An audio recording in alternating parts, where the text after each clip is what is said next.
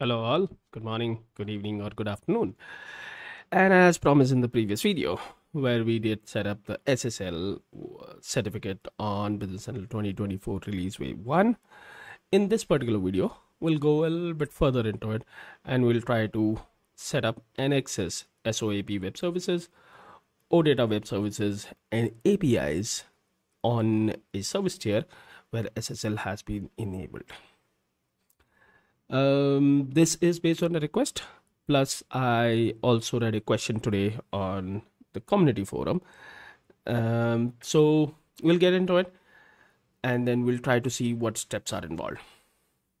Now, if you haven't watched the previous video, make sure you watch it. And if you have watched it, then and you still have this question where the scripts are, let me open my GitHub.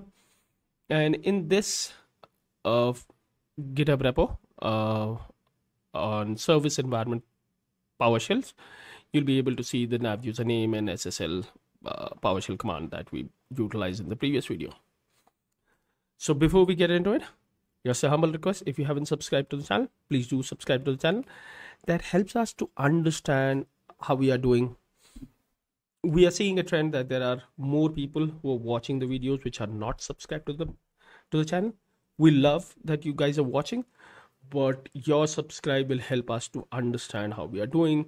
Should we keep doing it or should I change the path of adding the content around Business Central? Okay, so let's get into it without wasting any further time into it. Okay, so if you remember, we did set up the HTTPS with SSL credential, and this is the PowerShell command, which I was referring that you can access from the GitHub portal. Now in this particular video, we'll move a step further and I'll create a separate script. So if you have dealt with it, then you kind of move to the next step, right? For that, let me start a new script here and I'll prepare the header later and let me import the module. Okay, which is already done. But let's first try to see what happens when I try to access web services on this. So when I go into the web services page, there are pre-built web services endpoint which are available. And as you can see, they are published. There is no SOAP URL at this moment for some of these, and some have the OData URL. But both of them are pointing to HTTP, not to HTTPS. And we have already configured the SSL certificate into it. Let's try to access this. And I get an error message which says that the server refused to connect.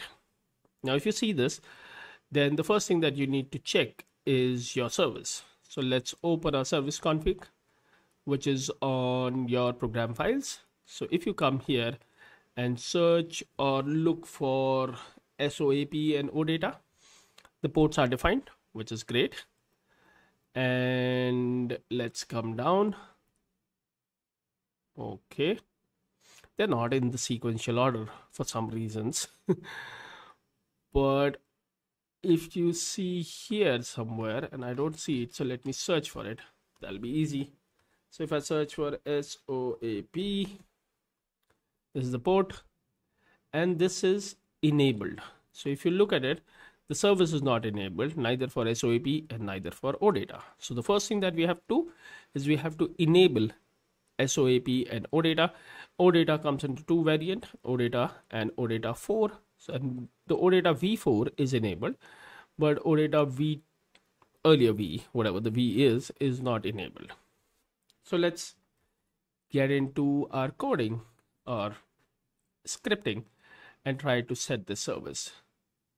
So here is how you set up the service, right? So let's copy one of these, paste it here, and let's set up the parameters. So the first parameter is SOAP service enable. So we'll just change the key parameter and the value would be true. Okay. So if you're not during installation, you might have not enabled it, like I did it when I installed Business Central. So if you're like me, who only enable things when needed, then enable it. If in your case OData services v4 endpoint is enabled false, then also set that. Let's just do this first and see what happens. And whenever we are changing the service, we'll also have to restart the service. So let's add that step here. Okay, so you're good here. Let's run this set.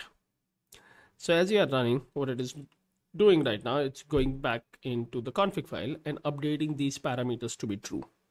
You might ask why we did not change the parameter directly. From the time where Microsoft stopped supporting the administration panel, what I have noticed, and I have heard from others also, that directly changing the file is not suggested because it kind of behaves a little bit weird.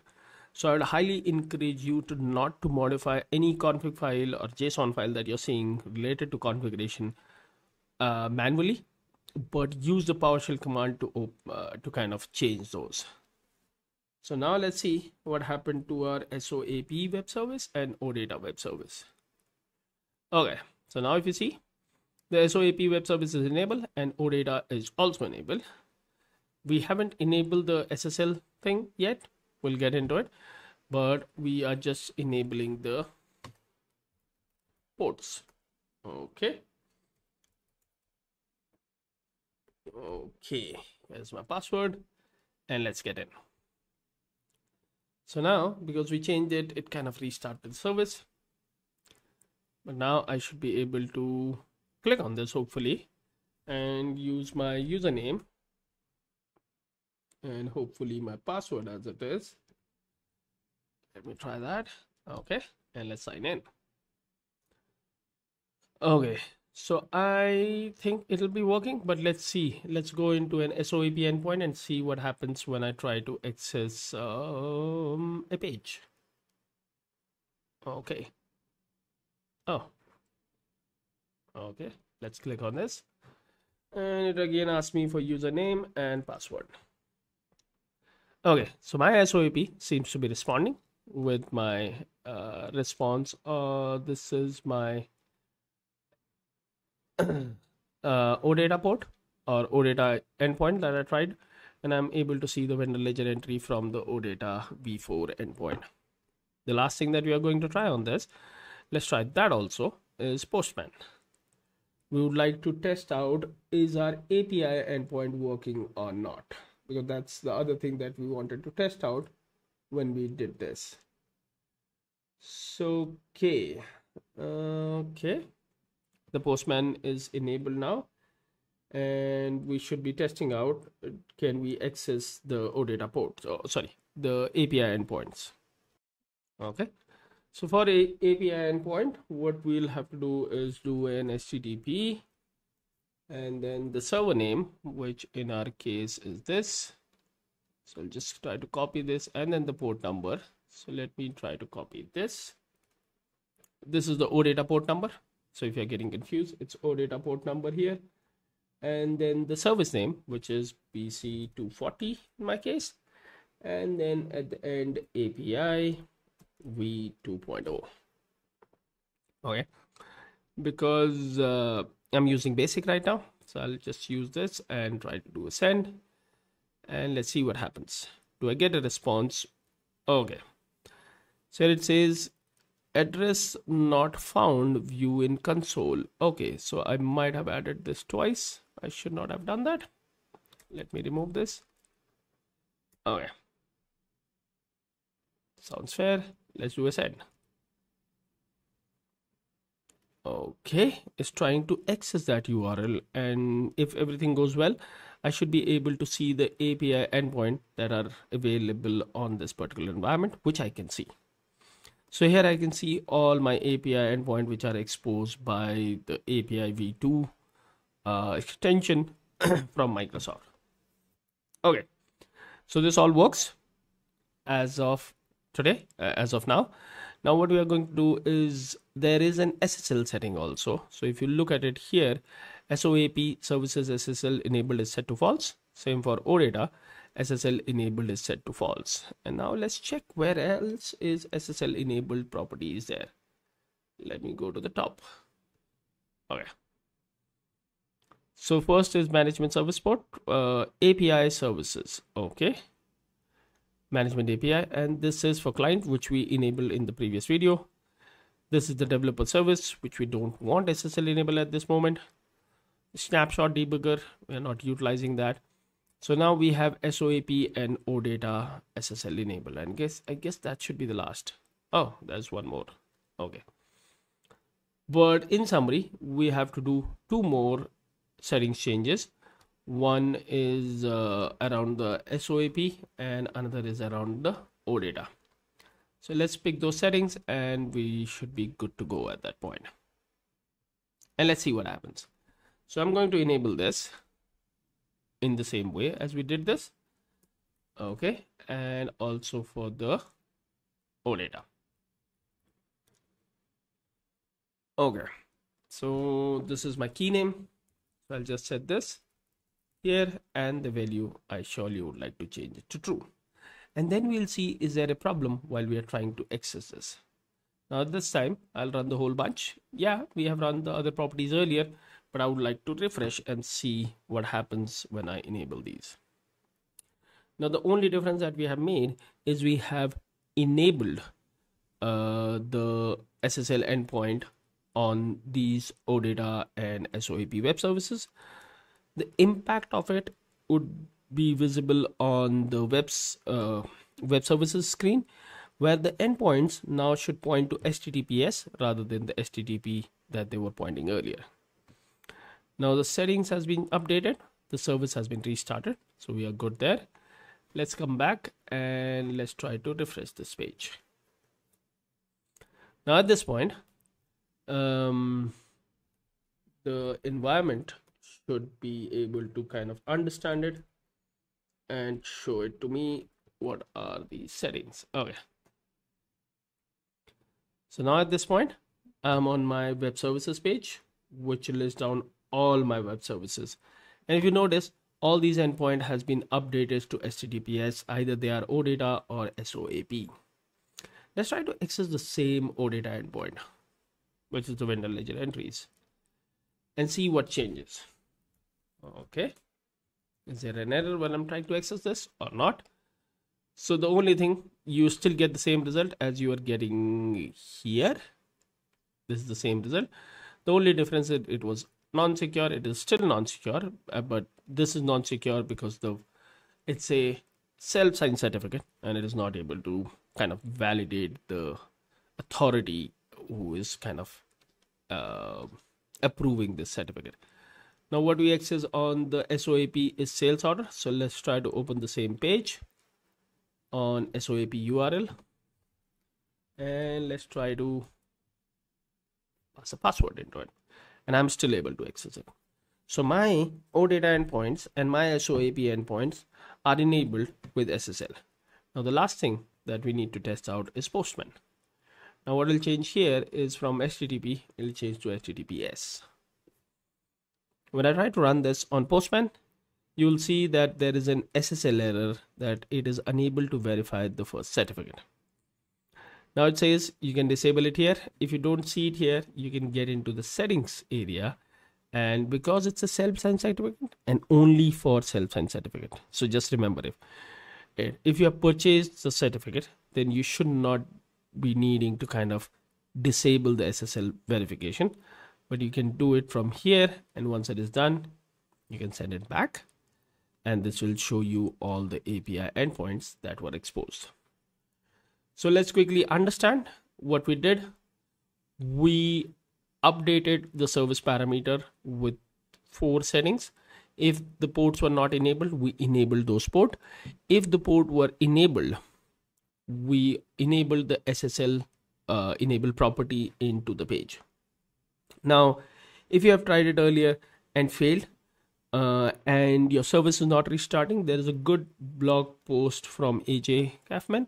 It's a pretty old blog post, but it happens because when you register your service endpoint, it kind of points to an HTTPS error message. So you can read it here that there's a different situation and there is a self-signed certificate, or if this SSL certificate has been changed, then it is found that URL registration is done behind the scene, and that is causing the problem. So if you have tried it earlier, what you need to do is you need to run this command. Let's quickly run this on my command prompt. So if you see an error message like this, you can just run this and it'll show you all the registered URL reservations that has been done. So now, excluding this, if you come to the end, you will notice that there are some endpoints which are just registered, especially if you have done it, and they will be in this way: HTTP, what is the port number and what is the service name.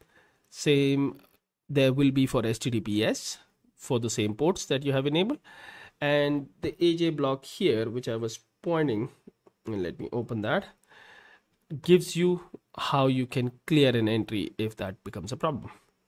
So even if you install Business Central, uninstall Business Central from your environment, these entries may not go away from your environment, these registered URLs that happens, right? So what you have to do is first delete all these registered URLs, and the command for that is this, which is net sh http delete URL ACL, and then the URL and then the URL address that you have. Now, I had the similar problem in this Business Central, so don't think from the NAV perspective. This is just a Windows setting that you need to remove or the registered URL from your environment before you kind of start adding it. You don't have to go to the next step where you have to add this. It in Business Central, it automatically kind of gets added, and then your problem kind of gets solved. So if you end up with a problem like this, make sure to refer this article. I'll add the link of this article into the first pinned commit. I don't know, you will not need this PowerShell command, but if you need it, as I told you, the code of this will also be available on the GitHub repo, which we were seeing earlier, and you'll be able to get access to this PowerShell script from here. Okay, so before I let you go, from a configuration perspective, we have completed how you configure SSL with nav username password in your client services, which was the first video, which requires you to create a nav username password, then create a self-signed certificate for testing purposes, buy a license from a certification authority for your production environment, assign that thumbprint on your service, attach that certificate to your HTTPS endpoint on your IIS server, and then enable your SSL properties for your SOAP and OData environment. If they are not enabled during installation, then make SOAP and OData enabled while doing this. And if you have tried this and are unable to start the service of Business Central at this moment, make sure to look at the event log or event viewer, and you will get the same error message which I was showing you. Refer to the AJ's block to kind of remove those entries which were created, and then restart your process. So if you think this was helpful, hit the like button. If you think your friend or colleague or somebody who is learning Business Central is getting stuck into this whole process of understanding the SSL certificate and all, share this video with them, at least with one person somewhere. And if you haven't, then please do subscribe to the channel. It helps to motivate us to keep doing the good work if you think we are doing the good work. And I'll see you sooner than later into the next video. Till then, keep watching, keep learning, and keep sharing. Thank you. Have a nice day.